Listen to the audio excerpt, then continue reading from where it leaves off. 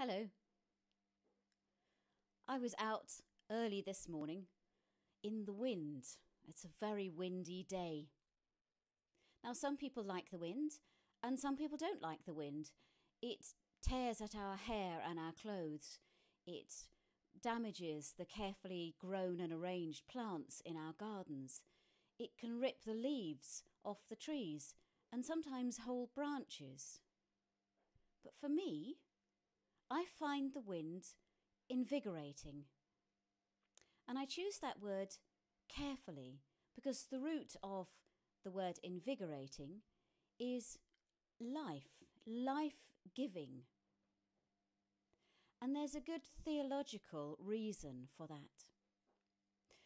When God first made humankind, he breathed into the nostrils of the man to give him life.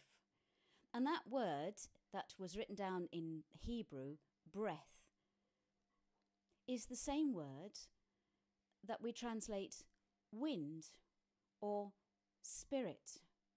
So God breathed his breath or his spirit to give life to the man. When the disciples experienced the coming of the Holy Spirit at Pentecost, they heard him as a rushing wind and saw him as tongues of flame. Now, the New Testament wasn't written in Hebrew, it was written in Greek. And the word that we translate as a rushing wind is pneuma, with a PN, as in pneumatic tyre, meaning wind or breath or spirit. I love being out in the wind. I love feeling that invigorating power of the wind, because the wind can be powerful enough to tear down trees, to whip up waves.